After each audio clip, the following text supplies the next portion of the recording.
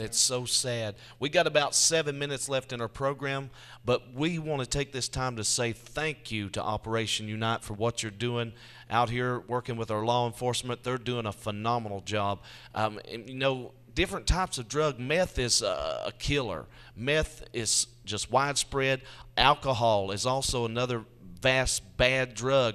You never know, you might be passing a drunk driver out on the highways, and so many countless times you've heard about injuries and fatalities on the highways, innocent people being run over by a drunk driver or somebody that's under the influence of medication, pills. You know, that's same as being intoxicated, drunk, and we can put a stop to this. We can help. I would like to challenge the Christians, the children of God who are watching this program or listening to this program, and to become a part of your community coalition.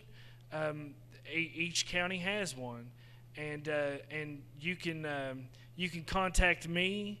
My email address is cvarney@centertech.com. You can email me. You can email me even if you disagree with something that we've said today. I don't mind that at all. We can talk about some things. We like to learn about what's going on in our communities. But if you want to get in contact with your local coalition, then contact me, and we'll point you in the right direction. And I would also like to say something about the Unite clubs that we have. Part of the education team, we have a youth program coordinator. Her name is Micah Rogers, and she works with Unite clubs, and it's just like one of the regular clubs at school, you know, like the chess club or the beta club, you know, and it is a drug-free club. Very good. In schools, and Unite helps to give money to each one of those clubs all throughout our region, and they do some awesome things for our kids, and really help to educate them, and because they're the future. Exactly. We need to put our focus in prevention, you know, with our children, and teaching them that there is a better way, that there's an alternative to a lot of the stuff that they've seen, because they know a lot about what's going on. And we also do Unite Camp. Once a year. That's usually the last week of July.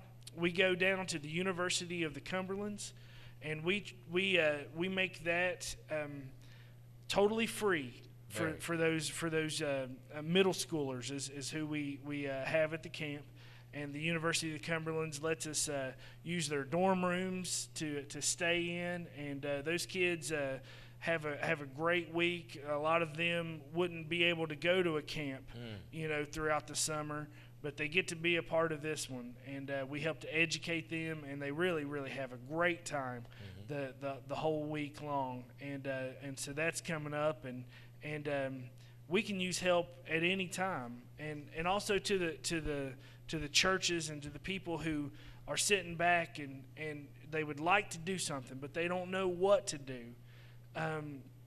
We need Christian men and women to mentor children, to spend time in children's life. Like I said, of our kids aren't living with either one of their parents right now.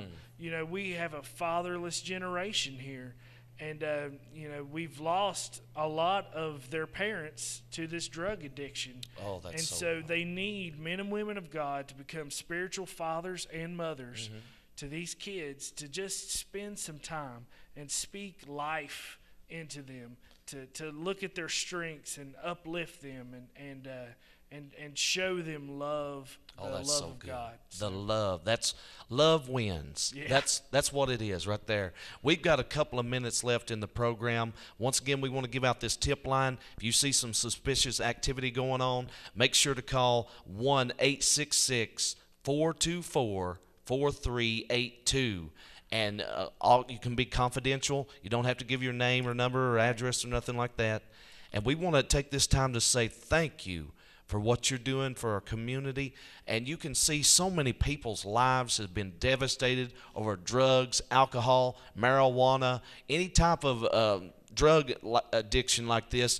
It's just been destroying people's lives, and we can make a difference in this. Yeah, and we could do a whole nother show just on marijuana itself. And it's something that we have, as a society, have been overlooking for a while. And, it's starting to rear its head in Kentucky now with, the hemp legislation coming about and, talk of legalizing medicinal marijuana. And what we've found in the school systems already is that the use of alcohol and tobacco has gone way down. But the use of marijuana among our teenagers is skyrocketing, and it really affects their mental development. And it is a gateway drug to I've never known anyone that's just done marijuana. It always is a supplement to harder things that really destroy a person. And it's a shame. The devil is using this on our young people, in our communities, just destroying people's lives. And it's just like I'm reminded of a verse in the Bible, count the cost. If a lot of people would only count the cost, they wouldn't start this drug addiction, because that's what it's going to lead to, is an addiction, jail time, just different things will start to happen, and it won't be very good at all.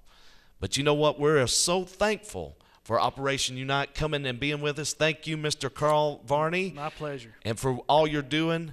And until next week, we're running out of time. This has been the Local and Community Issues and Answers right here on WVTN.